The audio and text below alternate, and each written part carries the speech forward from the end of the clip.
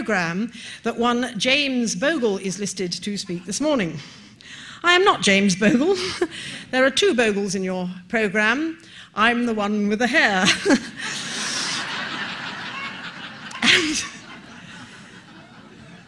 And in fairness, it should be said that Jamie is the one with a greater historical knowledge, and he would add, probably truthfully, more common sense, but that's, that.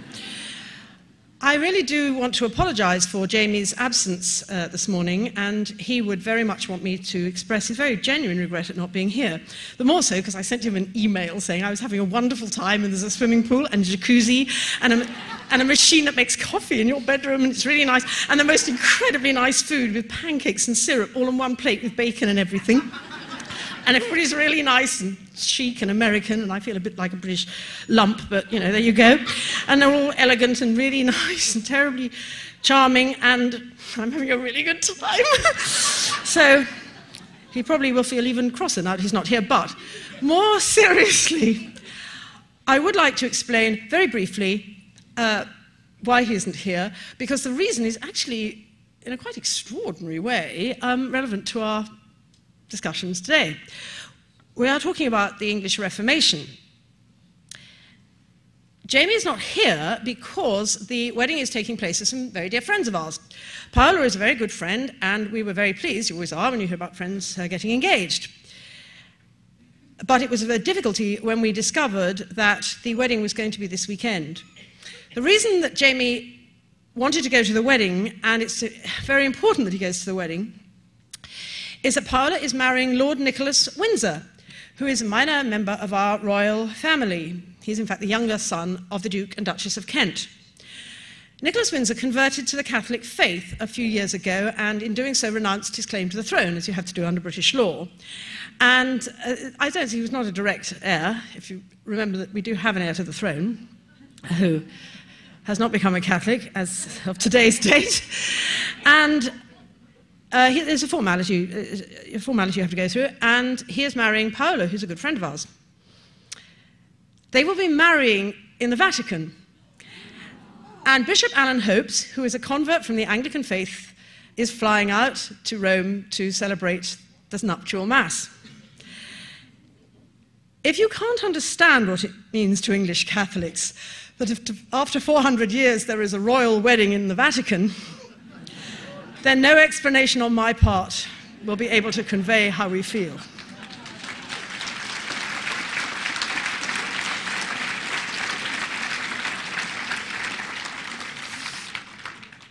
So I am here to deliver the lecture that Jamie should have delivered, and it relates to rather less happy times in the history of our wonderful church and of my country.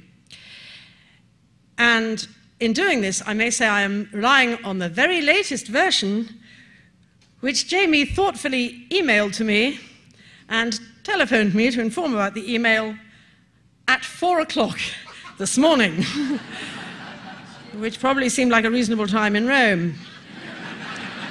So, here it is. Jamie is a very careful and thoughtful preparer of his speech, so the style that you are about to hear is rather different from the style that you have just been receiving in the last 5 to 7 minutes. In making this lecture on behalf of Jamie, I would like also to pay tribute to Monsignor Anthony Conlon, chaplain at the Oratory School at Reading, coincidentally, but perhaps not irrelevantly, founded by the great John Henry Newman, whose excellent lecture on Mary Tudor, given at Winchester, place of her marriage, was a major part, formed a major part of some of the information which you will be hearing. Jamie did a great deal of other research, but I feel that Monsignor Anthony Conlon deserves particular thanks for giving us so much useful information in his lecture to the Catholic Writers Guild 2 years ago.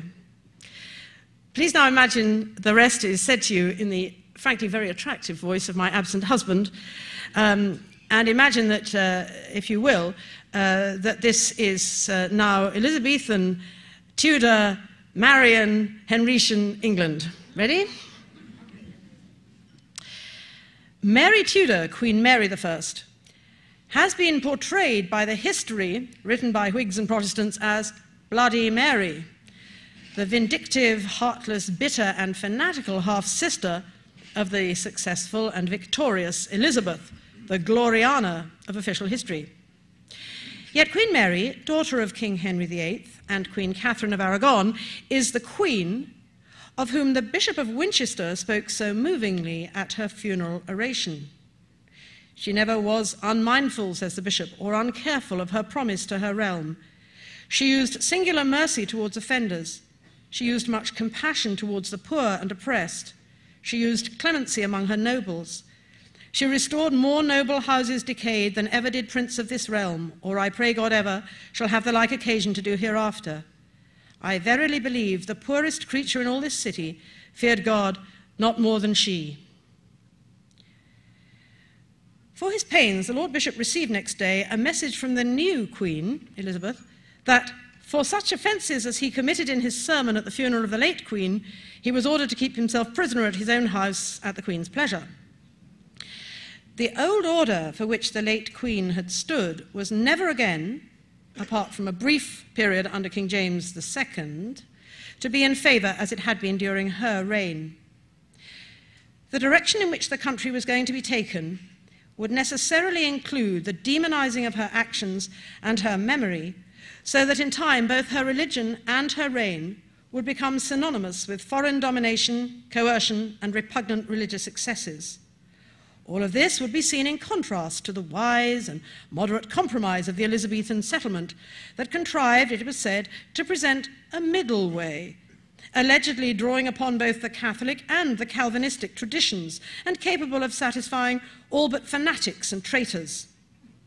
Adherence to Catholicism would be regarded as a crime, in many cases ultimately punishable by death, whereas the Protestant victims of the religious policy of Mary's government would be remembered as national martyrs. Those executed under Elizabeth would be portrayed as unpatriotic traitors. William Cobbett, a Protestant writer of the 18th century and erstwhile Member of Parliament, had this to say of the period: "The thing called the Reformation was begun in hypocrisy and perfidy, and cherished and fed by plunder, devastation, and by rivers of innocent and English and Irish blood.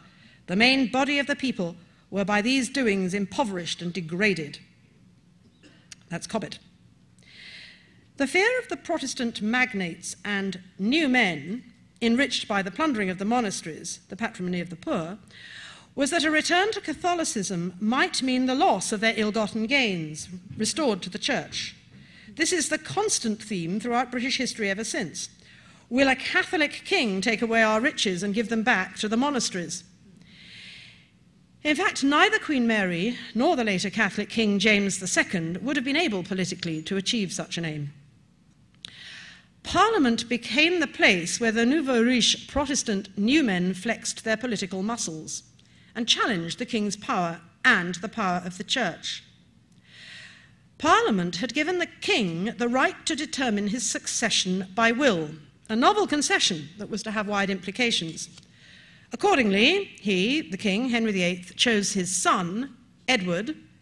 That was his son by Jane Seymour, his next wife after Anne Boleyn. She died of puerperal fever. She died in childbirth. And her son was Edward.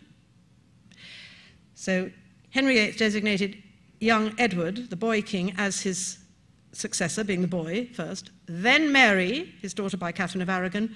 Then Elizabeth, his possibly illegitimate daughter by Anne Boleyn. Incidentally, his marriage date, given as January in the year of Elizabeth's birth, was kept secret at the time and not announced, as we've heard, until 2 months later. So the people of England didn't know whether the king was married to Anne Boleyn at the time of Elizabeth's conception.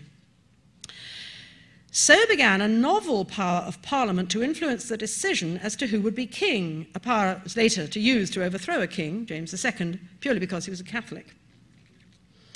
Even Fox, Mary's bitterest enemy, allows that Mary's popularity was great. Quote, "God so turned the hearts of the people to her and against the council that she overcame them without bloodshed, notwithstanding that there was made great expedition against her both by sea and by land." Edward VI, her brother, was king first, and she inherited after him. The proclamation of Mary as queen was rapturously received in the capital. A contemporary writer says, "Great was the triumph here at London. For my part, I never saw the like. and by the report of others, the like was never seen. On her entry into the city on August the 3rd, shouts of joy from thousands assembled to greet her were heard on all sides. There was virtually no sympathy for the vanished conspirators against her.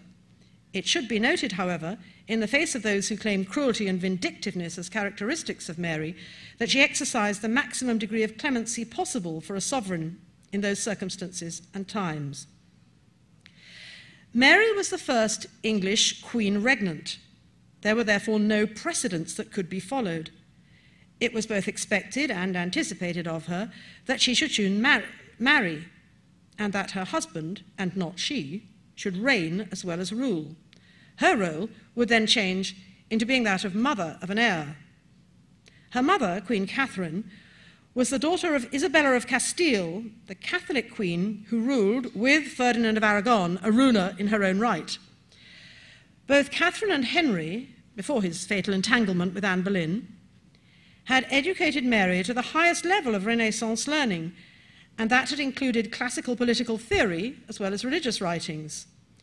It was not lack of determination and decisiveness, but shortness of time and a succession of unfortunate circumstances which robbed Mary of the fruits of many initiatives which she did not live long enough to complete. Mary's coronation in Westminster Abbey on Sunday, October the 1st, was an occasion of great splendour and pomp, with a full Catholic ritual used. Thomas Cranmer, the erstwhile Bishop of Canterbury, being in disgrace, Stephen Gardiner, now restored as Bishop of Winchester, performed the coronation ceremony. On October the 5th, the first Parliament of Mary's reign met, quote, to consider chiefly the restoration of religion.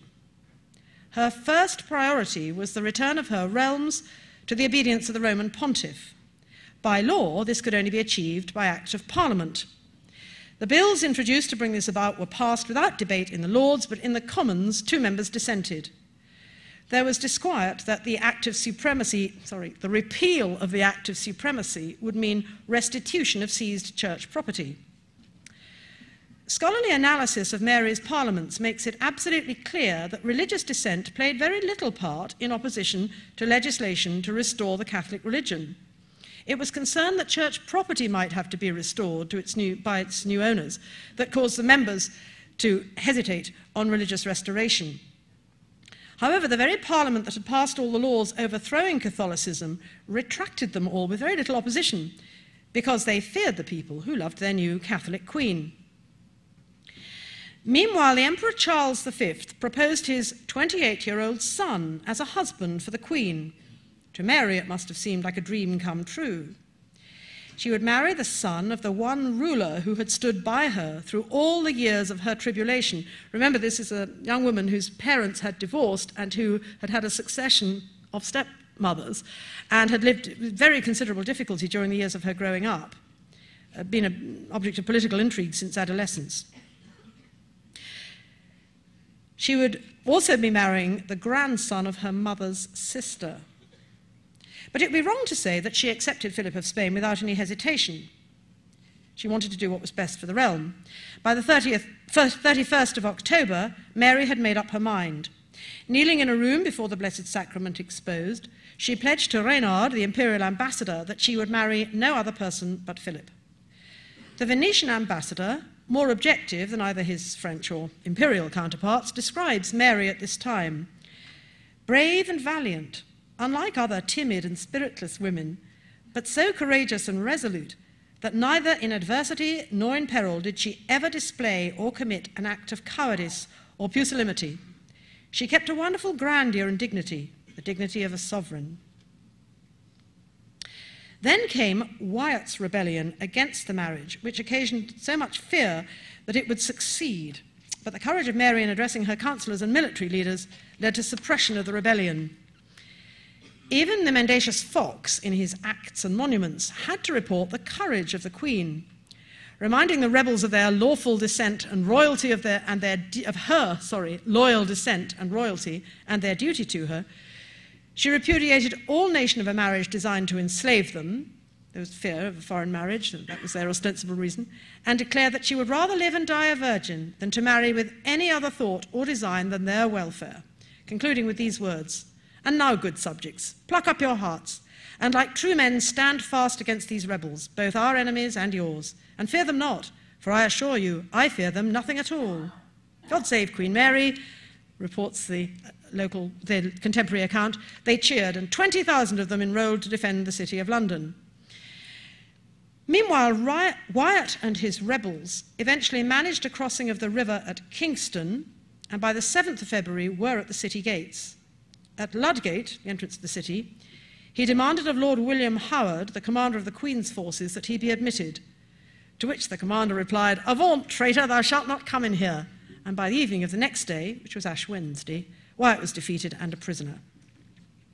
Despite the seriousness of the rebellion, Mary actually exercised extremely generous clemency, only being persuaded by her council that some, at least, should suffer execution for the nearly successful rebellion. The Venetian ambassador again observes that if Mary had had her way, then none of the rebels would have suffered execution. The royal marriage bill was discussed and passed unanimously by both houses. The Queen dissolved Parliament in person, making a speech that was frequently interrupted by cheers and acclamations. Lords and Commons assured her that the Prince of Spain would be welcomed by a dutiful and affectionate people. Now in the strongest possible position, following the defeat of the Wyatt uprising, the Queen was able to conclude the final details for her betrothal and the arrival of Philip in England. The Marquis de la Naves arrived ahead of him to present a collection of splendid jewels to Mary. The Prince travelled from Valladolid on the 4th of May, accompanied by 4,000 picked troops and a concourse of the nobility of Spain, together with their wives in attendance. In appearance, the Venetian ambassador describes him as being of medium height, well-proportioned and agile. His hair and complexion was entirely Flemish, being fair, but in manners and outlook he was a Spaniard. He was now 27, and a widower, was about to embark on his second marriage.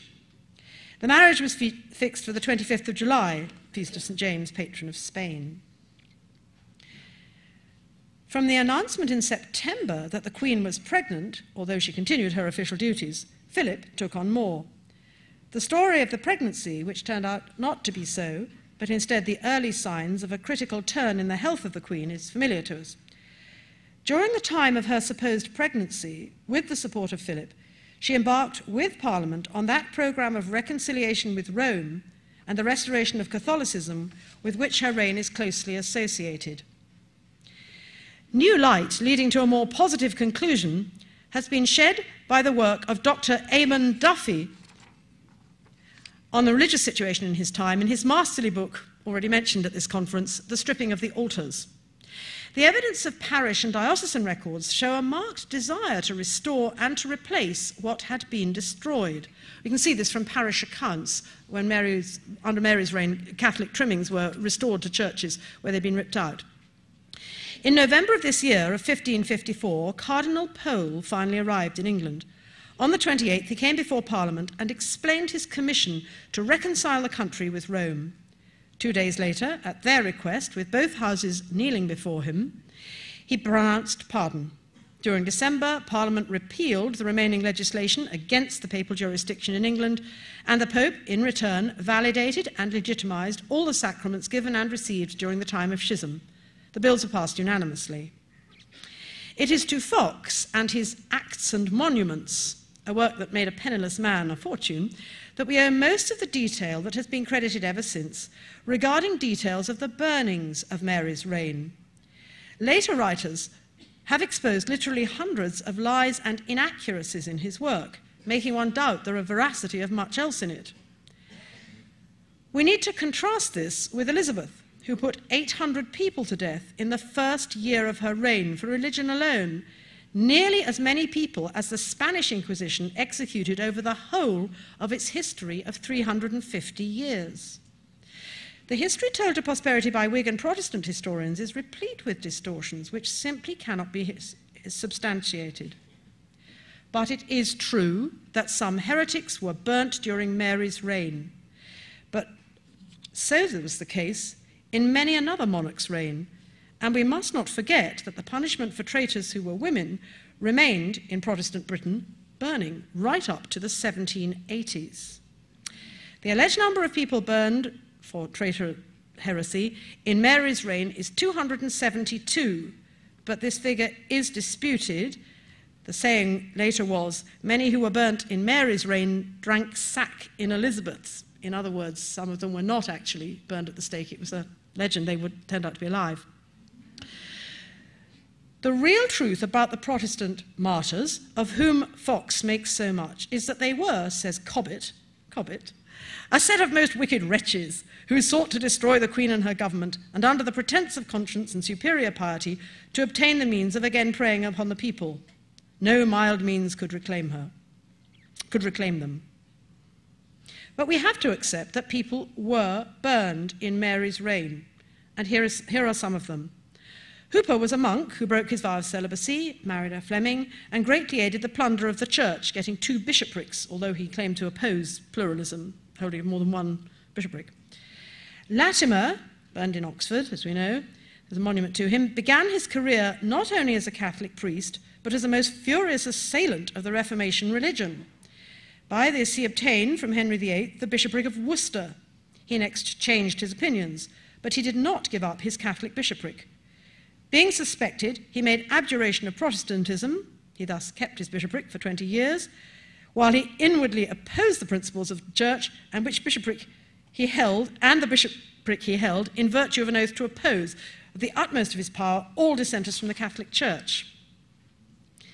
In the reigns of Henry and Edward, he sent to the stake Catholics and Protestants for holding opinions which he himself had before held openly, or that he held secretly at the time of his so sending them.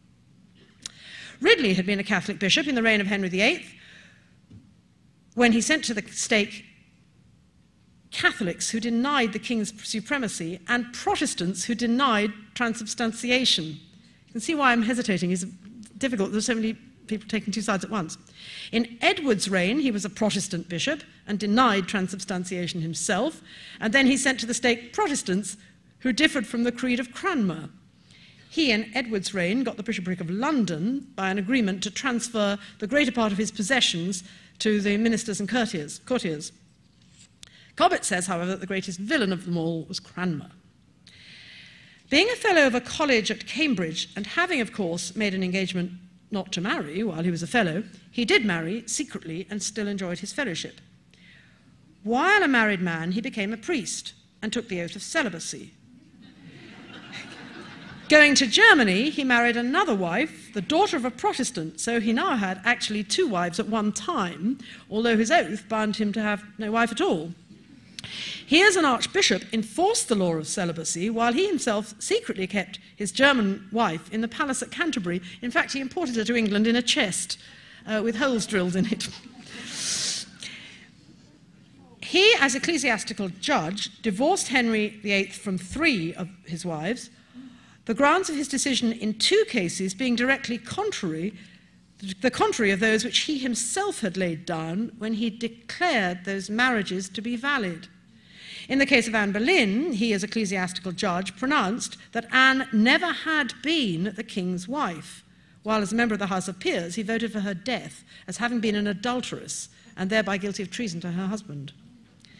As Archbishop under Henry, which office he entered upon with a premeditated false oath on his lips, he sent men and women to the stake because they were not Catholics, and he sent Catholics to the stake because they would not acknowledge the king's supremacy and thereby perjured themselves as he had so often done. Become openly a Protestant in Edward's reign, and openly professing those very principles, for the professing of which he had burned others, he now burnt his fellow Protestants because their grounds for protesting were different from his. As executor for the will of his old master, Henry, which gave the crown, after Edward, to his daughter Mary and then to Elizabeth, he conspired with others to rob both those daughters of their rights and to give the crown to Lady Jane Grey, the Queen of 9 Days, with whom he, with others, ordered to be proclaimed. Brought at last to trial and to condemnation as a heretic, he professed himself ready to recant. He was respited for 6 weeks, during which time he signed 6 different forms of recantation, each more ample than the former. Brought in the end to execution, and now finding that he must die, he recanted his recantation and thus expired, protesting against that very religion which only 9 hours before he had called upon God to witness that he firmly believed. Mary's hoped-for child proved to be a cruel delusion. As the 9 months of her pregnancy passed and there was still no sign of labour, the truth became known. By the spring of 1558, it was widely known that there would be no birth. She became ill and removed to St. James from Hampton Court. News came of the deaths, first of the Emperor and then of his sister Mary, 2 people dear to the Queen. As Mary's health declined, Philip began to consider the best way forward and to ask Mary to arrange Elizabeth's marriage to a candidate of his choice. Mary was not well enough to consider this, but on advice from Philip, designated Elizabeth as her heir, an action that must surely have cost her more than anything else she had to do in her life. On November the 17th, Mass was said in her bedchamber, and she answered the responses throughout. She prayed for forgiveness and mercy, and as the Mass ended, lapsed into unconsciousness, from which she never emerged. Elizabeth, during the reign of her brother, had been a Protestant, and during the reign of her sister, a Catholic. At the time of Mary's death, Elizabeth not only went to Mass publicly, but she had a Catholic chapel in her house and also a confessor. These appearances had, however, not deceived her sister, who to the very last doubted her sincerity. On her deathbed, Mary required from Elizabeth a frank avowal of her opinions as to religion. Elizabeth, in answer, prayed God that the earth might open and swallow her if she were not a true Roman Catholic. She made the same declaration to the Duke of Feria, the Spanish envoy, whom she so completely deceived that he wrote to Philip that the accession of Elizabeth would make no alteration in matters of religion. In spite of all this, it was not long before Elizabeth began her brutal campaign of savagery against the very English Catholics of whose number she had falsely sworn herself to be. Mary Tudor.